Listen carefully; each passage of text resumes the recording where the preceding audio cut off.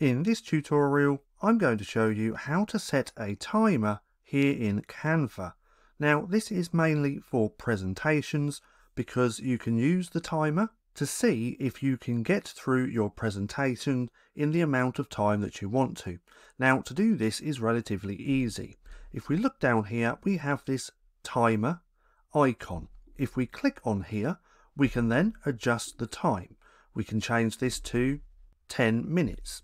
We can use the minus and plus button as well to add and take away minutes. We can select music as well. For this example, we're going to go with no music.